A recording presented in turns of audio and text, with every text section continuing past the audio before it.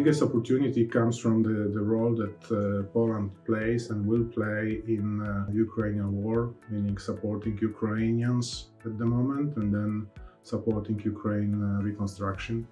This means that we will have even more demand for logistics assets. There will be nearshoring process coming, and all this will together create a huge opportunity for Poland, but also for other sectors. It will start with logistics, but then it will move to residential properties and probably others as well. Lacking of some bigger investors from Western Europe, maybe an opportunity for our domestic investor. But the biggest maybe challenge could be also the lack of capital, especially a lack of funding, because most of the banks will now be focused on some maybe more mature markets and some bigger deals, and maybe they will, shift their attention from Serbia and Belgrade. I think the big opportunity we see is the kind of intense tenant engagement we've had over the last couple of years, and really strengthening the ties with our tenants means that we have a very clear idea of what their priorities are, how we need to adapt our portfolio to adapt to kind of changing demands, whether that's been consumer driven demand, whether that's the impact of technology and the pandemic. And I think we have a very clear roadmap of what the future looks like for our types of properties, which is really exciting, and it's good to be equipped with that kind of clear information. To keep up with the market, possibly to also make the current trends corresponding with the inflations, because it might be some difficulties to achieve that. However, with some more unified policy from the landlord side, it's kind of doable.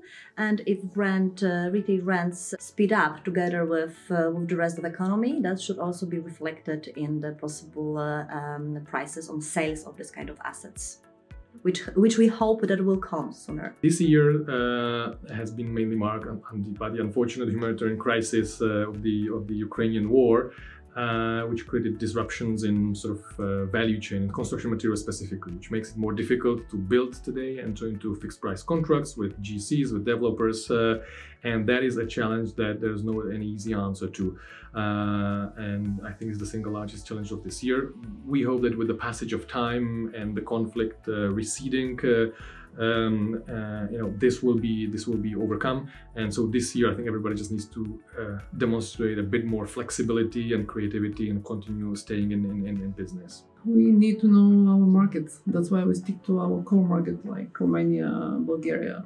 And we need to know the clients, to be close to them and to react to their needs, to be more flexible if you talk about the offices, and to adapt and to cater to their needs. Right now there's a need to make a huge leap towards sustainability, and it's gonna be a huge business opportunity for new companies and existing ones. The biggest challenge is to find, for each sector, is to find, I guess, the new point of equilibrium, like the rent levels, the yield levels, the interest rate levels.